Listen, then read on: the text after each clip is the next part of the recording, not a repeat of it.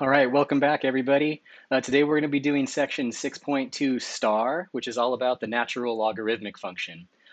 This section and the next couple are going to be some interesting sections, actually, because in these sections we're going to start by introducing the natural logarithmic function, and then we're going to derive the natural exponential function from that one.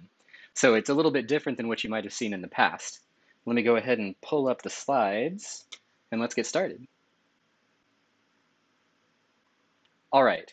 So like I said, this is section 6.2 star, and we're going to be doing 6.2, 3, and 4 star. So you don't need to do the sections 6.2, 6.3, 6.4 without the star. The book has both with and without the stars. And here at Santa Monica College, we use the ones with the stars because we start with the natural logarithmic function. So what we're going to talk about first is just how this is a little bit of a different approach, but it's kind of a cool approach because you get a lot of cute results and a lot of elegant results as well. So then we'll define the natural logarithmic function. We'll talk about properties of this function. We'll talk about the number e. We'll do some examples, and then we'll finish off with logarithmic differentiation, which is basically a differentiation technique that uses logarithms that can make it easier depending on what the function looks like. All right, so you definitely saw exponential and logarithmic functions back in pre-calculus or in algebra class. Usually what you'll do is the exponential function will be defined first, and then you'll define the logarithmic function as its inverse. So here we're going to explore a different approach, and what we're going to do is we're going to first define the natural logarithmic function as an integral, and then from that we're going to produce the natural exponential function from this definition. Like I'd mentioned, this approach is a little bit different, but it's pretty elegant because it involves a really cool use of the fundamental theorem of calculus, and it provides an elegant proof that the function e to the x is continuous at all of the irrational numbers. And when I say e to the x, I mean e, where e is that number, that irrational number that we'll talk about later today. That's about 2.71828 and so on. Um, so this approach is a bit different than what you've seen in the past, but this is also a good time to practice using a formal definition instead of just intuition to derive a series of results. So a lot of people will say that if you define the exponential function first, it's an intuitive thing. It's intuitive to describe it. And then from that, you get the logarithmic function. But it's not always good to just rely on intuition when you want to build new mathematics. You really do need some rigor. And sometimes enforcing that rigor provides more elegant results. So this is good practice right now for this, and we're going to need that formal way of thinking when we get to sequences and series, and a lot of your work is going to be essentially proofs and writing proofs. All right, so here we go. Let's start with just the definition. So we define the natural logarithmic function as this integral. So it is the integral from 1 to x, let me get my little laser here, from 1 to x of the function 1 over t. And this is for all x greater than 0. So one thing I want to point out first and foremost, because this is something you probably haven't seen before, we are defining this function, ln of x, as this integral here. So for now, pretend you don't know anything else about the natural logarithmic function, that you've never seen logs before in your life. Just forget all of that stuff from the past and pretend that this is all you know right now. This is the new definition of the logarithm for us, all right? Okay, so a couple of things about it. For one, recall that this function, the function 1 over t, it's continuous for all t greater than 0. And also recall that the integral of a continuous function always exists. So this is an important point.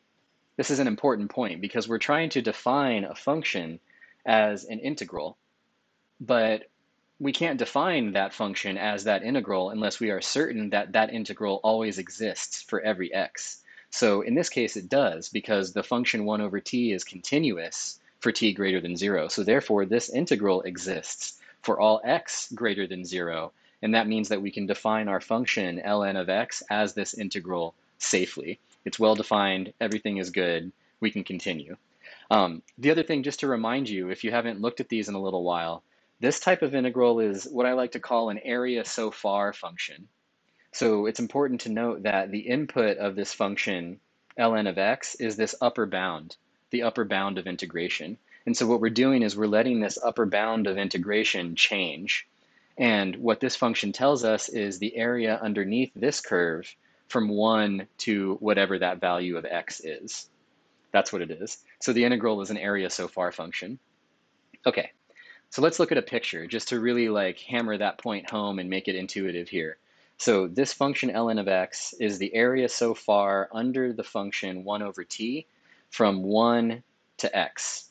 And this is basically a picture of it. So we're defining the natural log of x literally to be this area. All right, so what I want you to do now is, maybe you can guess, just take a minute to stare at this definition and stare at this picture and just ponder it for a minute, all right?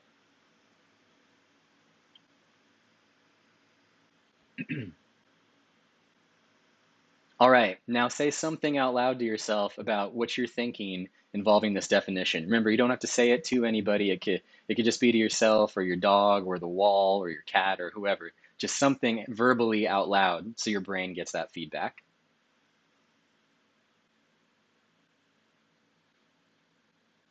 All right, so one thing I'll point out, because we're going to see this on the next slide, notice that this integral is defined for all x greater than 0, but the integral goes from 1 to x, right? So the picture you're looking at right now is for when x is greater than 1. So when x is greater than 1, this is the picture. If x is between 0 and 1, this is what the picture looks like. So we're still integrating underneath this curve, and this is the area we're talking about. But notice that because x is coming before 1, we can switch the order of these bounds. But when we switch the order of the bounds, it changes the sign of the integral, if you remember that from Calc 1. So what that means is that this does actually agree with what we were thinking, what we know about the log function from pre-calculus, that when x is between 0 and 1, this integral is actually going to be negative. It's going to be the opposite of this area right here. There you go. All right, so first we get a couple cute results. So here's the first cute result that is a very quick and easy one. The natural log of 1 is 0. Boom. And it's a single statement, single line proof. Just by definition of the natural log function, ln of 1 is the integral from 1 to 1 of that function 1 over t. And if you're integrating from a point to itself, then the area under the curve is 0. So natural log of 1 is 0. Next, we get this really cute result. This is one of my favorites here. The derivative of the natural log function is 1 over x. And we'll get this instantly. So by the fundamental theorem of calculus part 1, if we're differentiating this function ln of x, what we're really doing is we're differentiating this integral. But FTC1 says that if you differentiate this integral, what you get is you get the inside function evaluated at the upper bound. So in particular, we're going to get 1 over x. Yay, pretty cool. So the derivative of ln of x is 1 over x. All right, then we get all of these nice properties. So remember, for right now, we don't know anything else about natural logs. You don't know the laws of logarithms. You don't know the laws of exponentials, and so on and so on. We're going to prove those. So here's the first one we're going to prove. If x and y are positive real numbers and r is a rational number, then we get these three properties of logarithms: the product to sum, the quotient to difference, and then this one, which lets you pull out powers, pull out exponents. We're going to prove number 1. We're going to prove number 1, and then I'm going to leave the other two for you to do as an exercise, so you can try those on your own. The arguments are very similar to the argument that I'll make here for number 1. And I also want to point out that we will remove the restriction that r is rational in the next section. That's actually one of the reasons this method or this approach is elegant, because that just kind of falls out, as you'll see in the next section. All right, let's prove number 1. So first, just let a be any positive real number that you want, and we're going to consider a related function, the function ln of a times x. So we're going to look at this function for a minute first. Now, by the chain rule, if we differentiate this function, we get 1 over ax times a, which is equal to 1 over x, right? We just showed that the derivative of ln of x is 1 over x. So by the chain rule, we get this. Now, the interesting thing here is this. The derivative of this function is 1 over x, and the derivative of the natural log function is also 1 over x. So these two functions have the same derivative. And what that means is that these two functions can only differ by a constant. That's a result from Calc 1. So basically, if two functions have the same derivative, then they can only be vertical shifts of one another. Having the same derivative means the slope of the tangent line is the same for both functions. But if that's the case, then that means that both functions can only be vertical shifts of each other. So in particular, we can write this. We can say that ln of a times x is equal to ln of x plus some number k, some real number k that we don't necessarily know. All right, now we have this set up. So if we plug in x equals 1, then ln of ax becomes ln of a, and ln of x becomes ln of 1. But like we just showed, the natural log of 1 is equal to 0. And so what this calculation shows us is that ln of a must be equal to k. So what is that constant? What is that shift from the natural log function? It is natural log of a, whatever that value is. Therefore, we can write ln of a times x is equal to ln of x plus ln of a. Woohoo! Now, because we chose a to be an arbitrary positive number, this holds true for any positive real number. So more generally, we can just say this, that the natural log of x times y is ln of x plus ln of y, where x and y are positive numbers. Boom, that's it. So now we have that first law of logarithms that you can turn a product into a sum of logarithms, which is nice. Okay. Here is a graph of the log function. So this should look familiar from a class like pre-calculus or algebra. This is the graph of the log function itself. This is not the graph of 1 over x. This is the graph of the log function. So notice that ln of 1 is 0. And then when x is between 0 and 1, the natural logarithm is, the output is negative. And then when x is greater than 1, the output is positive. Just like that. All right, other properties. So here's the first one. It turns out that this function, the natural log of x, is continuous. And my question to you is, why? Why do we know that this function is continuous? Think about it for a moment.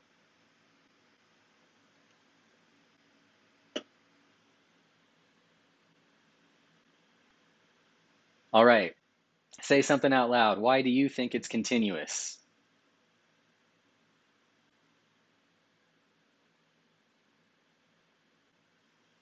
All right, let's see why. So there's a couple reasons, but the first one is just by the fundamental theorem of calculus. So if you go and review the fundamental theorem of calculus, you'll see that that integral, that area so far function, is continuous when f is continuous. So it's given to us by the fundamental theorem of calculus, but maybe even a more satisfying answer is that we showed that this function is differentiable. We computed its derivative. The derivative of ln of x is 1 over x. And remember that if your function is differentiable, that means it's also continuous. So we get continuity through that result as well. All right, so it is continuous. Now, because it's continuous, this is a handy thing because that means that it's continuous. Well, I should say this. It's continuous for on any interval where a is bigger than 0 and less than b. So it's continuous on any closed interval there. And because it's continuous on that closed interval, that means that the intermediate value theorem applies. So that's something you can go and look back in, oh geez, what section is it? I think it's section 1.8 where you first talk about continuity in this book. But I recommend reviewing it. Go check out the intermediate value theorem, which basically says that if you're continuous on a closed interval, then if you pick any point in the output, any point in the range, there must be a number in the domain that maps to that point in the range. And that's kind of what I'm saying right here, just in a very specific way. So what this means is the intermediate value theorem tells us that there is some number in the domain of the natural log function where the output will be equal to 1. So basically there's some point here where the area under that curve, the area under this curve from 1 to some number, that this area will be equal to 1. Guaranteed. That's guaranteed by the intermediate value theorem. So that number that makes this area equal to 1 is a very special number, and we call it the number e. So e is, by definition, the number that makes the area under that curve equal to 1. So it's the number such that the natural log of that number is equal to 1. And we know that that number exists by the intermediate value theorem, so we just give it a special name. We give it the name e. So yeah, e is the x value where the area under the curve is equal to 1. So it's basically this. That is how e is defined. All right, cool, huh? So now we know that that number e is a real number. It exists. We know exactly what it's doing. We know exactly where it's located. It's right here. And we got all that. Okay, let's do some examples now. So we know how to differentiate the log function. So let's try to do this one. See if you can do this one on your own, and then we'll do it together. So think about how you would start. What would you do to start this?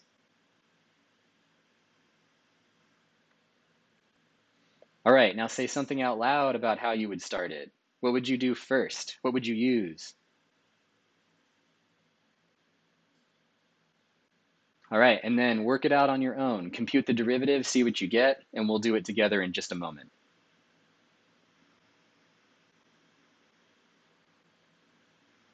All right, here we go. So we've got a composition of functions, so we're definitely going to have to use the chain rule. So by the chain rule, we get a very quick calculation. We're going to get 1 over sine of x times the derivative of sine, which is cosine. So we get cosine x over sine x, which is cotangent of x. All right, how about another one? Try to compute this one on your own. So think about how you would do it, and then try to work it out on your own.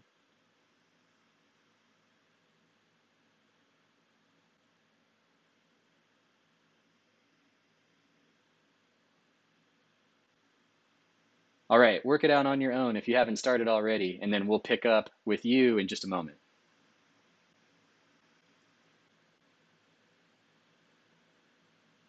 All right, here we go. So, looks like we might have to use, let's see. Well, we could use the chain rule and the quotient rule, but now that we have these properties of logs, we could use them to make our life a little bit easier, right? So remember, we know that this is log of a quotient.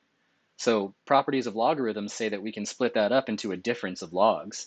So this is equal to this. Now, if we want to differentiate this, we can differentiate this difference instead. We can even pull down the exponent that corresponds to this square root, pull that down as a power of 1/2, pull it to the front. Then the derivatives are not so bad, right? What's the derivative of natural log x plus 1? You got to use the chain rule again, but you get 1 over x plus 1. And then the derivative of this, very similar, you're just going to get 1/2 times 1 over x minus 2. And that is the derivative. That is the derivative. If you instead use the quotient rule, you should arrive at something equivalent. So if what you have from the quotient rule looks a bit different, try to massage it a little bit until you get it to look exactly like this, because they should be the same. All right, let's do another one. So this one's kind of interesting.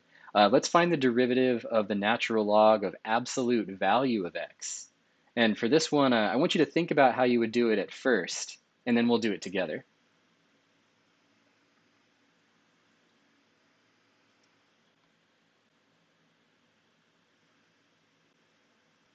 All right, let's work on this one together.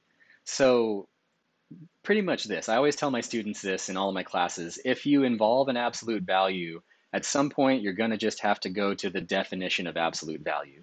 That's pretty much what it is. With absolute value, it always boils down to those two cases, one where x or the input is negative and one where the input is positive. So using the definition of absolute value and considering the fact that the domain of the log function is all the positives, we get this. So this is how the natural log of absolute value of x is defined. So remember, if x is positive, absolute value of x is just x. If x is negative, absolute value of x is the opposite of x. So this is what our function looks like. And if we want to compute its derivative, then we need to also notice that this function is not defined at 0. So natural log of x is not defined at 0. So it's only defined greater than 0 or less than 0. So if we want to compute the derivative, we're going to compute the two separate cases separately. So when this is what we have, the derivative of ln of x is just 1 over x. When this is what we have, when we take the derivative, we have to use the chain rule. So we get 1 over negative x times negative 1, which gives us 1 over x again. So it turns out that the derivative of ln of absolute value of x is just equal to 1 over x for all x not equal to 0. All x not equal to 0. Nice. So using FTC1 again, we end up with the following corollary, that the integral of the function 1 over x is equal to ln of x plus c for all x not equal to 0. And again, this is kind of a cool result. It's really fun how all of this stuff just falls out of that definition of logarithm, right? But now think about this function 1 over x. 1 over x is defined everywhere except for 0. And if we want to compute an antiderivative of that function, then it's going to be natural log of absolute value of x plus c. Because if you differentiate the log of absolute value of x plus any constant, you will get 1 over x. That's what we just showed. So it's like another pretty cute result. Lots of cute results in this section. All right, so now try to do this one. This might be a little bit of a reach back to the right at the end of Calc 1, but this one I want you to try to do on your own. See if you can evaluate this integral. Think about it first, and then say something out loud about how you would do it, and then take a crack at it. See if you can compute that integral.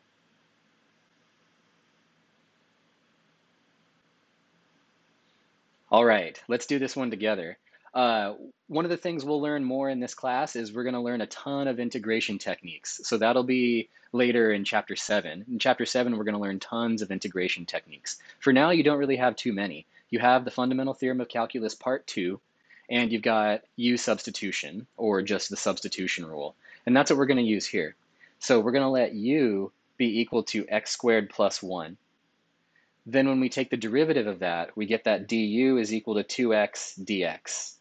Now we've already got x in the integral, and we've already got dx in the integral, so we just need to modify our result by a factor of 2, or a factor of 1/2, I should say. So then we can rewrite this integral as 1/2 times the integral of 1 over u du. But hey, we know what the integral of 1 over u du is now. It's the natural log of absolute value of u. Then we can substitute back in. We have an indefinite integral. So if we started with x's, then we need to end with x's. We can't stop at u's because we've got an indefinite integral. So we're going to plug in our substitution again, x squared plus 1. And now one last step is we could actually remove the absolute value bars because x squared plus 1 is always positive. It's always positive. So its absolute value is just going to be that value again, spit back out. All right. This is great because now we have ways of dealing with integrating ratios of things. So if we can essentially get our rational function to be nice enough, then we can keep using this this integral of 1 over x over and over again. Okay, now let's talk about logarithmic differentiation. So the idea here is that those properties of logarithms can help us differentiate complicated functions, functions that are made up of a lot of products, quotients, and powers. This won't necessarily help if your function has a lot of terms. Like if it's got a bunch of sums and differences in it that are all separated, then this technique may not be so helpful. But if you've got a pretty gnarly function that's a lot of stuff multiplied and divided and exponentiated, logarithmic differentiation can help out a lot. So we're going to try it here. Actually, let me see here. Yeah, let me, well, okay, let me give you this thing to think about, and then we'll do this one together. Think about how you could use the laws of logarithms to split this expression apart. So think about that first, and then we'll pick up and do this together.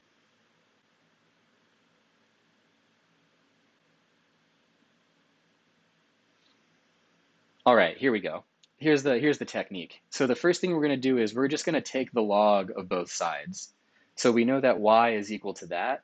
So let's take the log of both sides. Then we get that ln of y is equal to all of this. And this is actually what we get when we apply the laws of logarithms to this expression. So that's why those laws are so handy, because they can turn things like products and quotients and powers into sums and differences and multiples. That's what we've got here. And then all of these are going to be simpler to integrate, right? Or I'm sorry, simpler to differentiate or to integrate, frankly, or to integrate. But we don't know the integral of log yet. We'll get that. We'll get that later. But for now, we can differentiate. So what are we going to do next? We're going to differentiate both sides implicitly with respect to x. So when we differentiate natural log of y with respect to x, we get 1 over y times dy dx. And then differentiating the other side is basically just using what we proved earlier and the chain rule. So derivative of this is this, derivative of this is this, and the derivative of this is this. There we go. Now we can simplify a little bit, massage things a little bit, make it a little bit cleaner. We can solve for dy dx by multiplying everything by y, and we get this result. So that's what it looks like a little more simplified. Now we have an explicit expression for y. It's given right here. So our final result is going to look like this. This is what that derivative is. There we go. So what is the derivative of this thing? It is equal to this down here. Yay, there we go. One thing I'll add at the end, now that we see how complicated this derivative looks, you could arrive at the same result simply by using the quotient rule and the product rule and the chain rule and the power rule here. You just have to be very, very careful with your calculations. But if you didn't want to go through that, you could use logarithmic differentiation, and you will end up at the same result. You should arrive at an equivalent result. So if you're curious, try it out on your own. See if you want to try to differentiate that using the older differentiation techniques and see if you get the same thing. It'll be quite an exercise in algebra though, so just a fair warning about that. All right, so on that note, let's play. I'm excited to do the activity about this when we meet, but that's it for this section. We just learned about the natural logarithm. So next time, we'll talk about the natural exponential function, and we're going to get that from what we already got today. All right, so I'll stop rambling and I'll see you all next time.